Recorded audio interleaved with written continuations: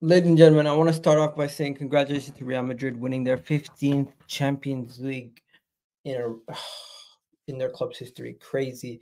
Modric, Cruz, and these guys all Modric, Cruz, Carvajal, and Nacho have 6, and these guys are about to get Mbappe. They have a future Ballon d'Or winner amongst their ranks, with Vini Jr. potentially as the favorite to go on to win the Ballon d'Or. Let's talk about this, guys. But before we begin, I just need to apologize. Actually, I need to just say, you know what? I made a big mistake doing this video earlier in the year, and I'm gonna play it for you guys. You think that you guys have a better starting 11 than Madrid? Yes. Yo, I don't get why he's laughing that hard. Like, it's not ridiculous. I'm laughing at Arsenal. You think that you have a better starting 11 than Madrid? Honestly, it's light years the difference in club, in just the amount of winners that they have in their team. Football legends, Mr. Champions League, and Toni Kroos. I think he has 7 Champions Leagues. He was right. I was wrong.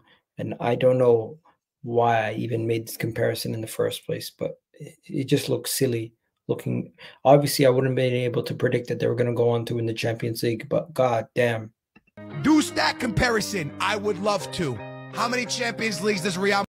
I always thought this was a silly stat comparison, talking about how many Champions Leagues they have as a club when we're talking about individual teams, but this is what really got me triggered in this video originally. Madrid have? Let's do a stat prediction. Let's do a stat comparison. How many Champions League does Real Madrid have? 14. How many Champions Leagues does Arsenal have? It's not looking good, bud.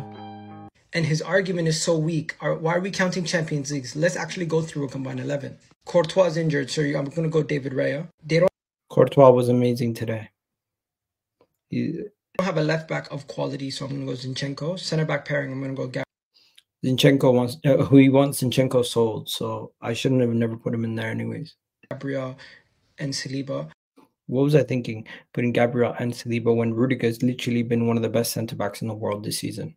I don't think any of their center backs are better than ours. It's a toss-up between Carvajal and Ben White, but I'm not going to judge Carvajal solely on his goal scoring, but today he stepped up big time for Real Madrid, and you got to give him credit there.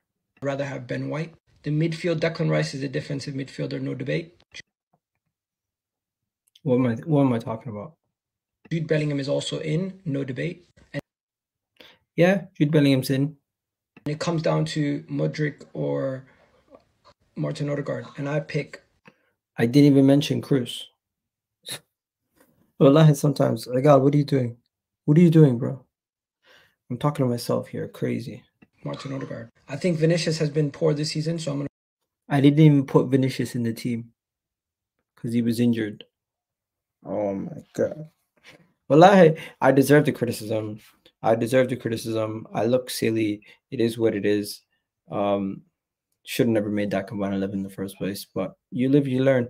As for Real Madrid, these guys go on to win their 15th Champions League, and immediately after winning their 15th, you got Florentino Perez coming out talking about, oh, we need to go win our 16th. Can you not rest? Can you not give it a second? You just won, and you're already talking about 16th UCL. Oh my goodness. This guy's not normal. Not normal.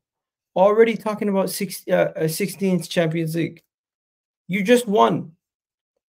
These guys. And they're talking about Mbappe. They're already talking about Mbappe. They're already talking about going on and raising their levels next year. This is crazy. Unbelievable, in my opinion. Unbelievable. This what these guys are capable of, what these guys have been able to do. Since the beginning of last decade, I've seen Real Madrid win more Champions Leagues than most clubs in football history. That is crazy in itself. And just to talk about the game quickly for a second, I thought Dortmund was in the game for majority of the game. Dortmund really did a decent job. They were in the game. They tried. They genuinely were. They could have had so many opportunities to score. I don't know exactly what the XG was in this game, but it might have been pretty high for Dortmund, as I felt like they had numerous opportunities where they could have capitalized. Adeyemi, when he went around the keeper, but of course he just went too far wide. Couldn't end up getting a shot back on goal. So that was a mistake from him there. But overall, I thought, you know what, it was a good game. It was very close. But the moment Real Madrid scored, it seemed like it was over. The momentum shifted, and Dortmund just went into their shell. I think the substitutions made by made were criminal. Adeyemi was literally one of Dortmund's best players, and when he came off in the 72nd minute, it gave all the momentum to Real Madrid, took away that level of pace, and Cruz should have came on, but he shouldn't have came on for Adeyemi. I think Adeyemi was one of their better players, and you should have maybe took off Julian Brandt for Cruz instead. That would have made more sense in my opinion. But hey, Jude Bellingham comes up with an assist. Vinicius Jr. comes up with the winner. Cruz in his final game comes up with the cross from the set piece for Carvajal, another guy who has 6 goals, 6 Champions Leagues. Thibaut Courtois makes 3 saves, massive saves to win, to help them win the game. You got Madrid coming out in the 85th minute. Imagine that, former Ballon d'Or winner coming on in the 85th minute to help you seal another Champions League. It's just unbelievable. You got so many. You can't name a player at Real Madrid who doesn't win a Champions League in this past 10 years. Like, I don't think there's anyone who Real Madrid have signed in the last couple decades that has not been part of one of these Champions League winning teams. They always win. They're inevitable. They are the unstoppable force. We talk about Man City, what they're doing in the league. What these guys are doing in the Champions League, they're cakewalking it. Unbelievable how this is just year in, year out.